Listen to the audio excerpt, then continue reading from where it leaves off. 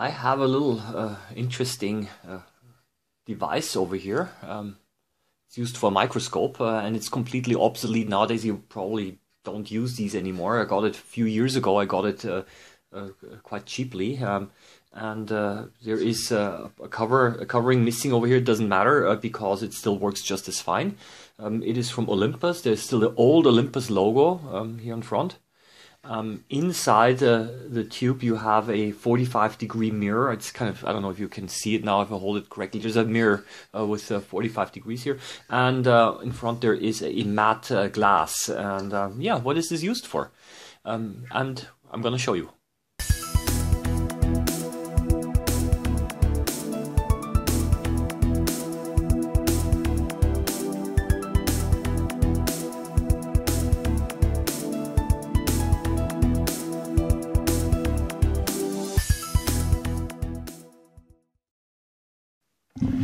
This happens to be a viewing screen that you can put on the photo tube, on the trinocular head, and it allows you to view whatever you're looking at on the screen here, using the light that goes through the photo tube, and the light is then reflected by the diagonal mirror, and then the image is projected on the screen.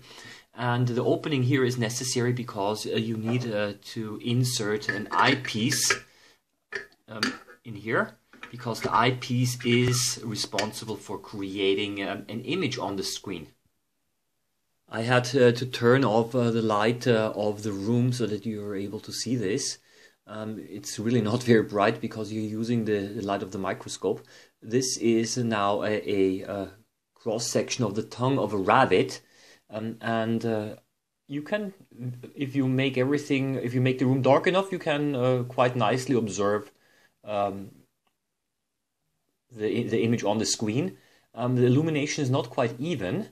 However, the advantage is that it is parfocal. This means that if it is in focus, if it's in focus on the screen, then it's also in focus when you look directly through the eyepieces. That is, I think, a question of convenience, of course, but the screen also allows, of course, multiple people to use the microscope. I can imagine that maybe doctors use this when they were discussing biopsies and so on. And it is, it is a very low tech. It's a very low tech solution. It is functional, but as I already mentioned, it's quite obsolete because nowadays, of course, you would use a camera and a computer computer monitor. I checked the website of Olympus and was able to find out that they used this logo until the year 1970. There's something that I want to show you that I really like on this system. When you turn the tightening screw, then you can see that there is a metal collar that pushes against the photo tube. So it's not like this that the screw directly pushes against the photo tube, but it pushes first against this collar, and this prevents the photo tube from scratching and from becoming damaged. I think this is a really good idea, and I think that this is something that we should see more often. Because I've had already attachment systems that would then have scratched the photo tube because the screw directly pushed against the photo tube.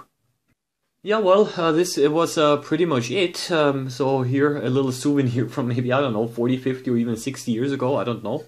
It would be interesting to find out a little bit more about the manufacturing date of this projection screen. I did then later see that, and that's something that you cannot see in the video as well, but the image was actually more evenly illuminated than it's seen on the video. In the video, you actually see that there's a bright central spot, but if you look at it directly, actually the illumination is much more even and actually of much higher quality, but still not of course not as high of a quality as if you were to look directly through the eyepieces or if you were to use a modern camera.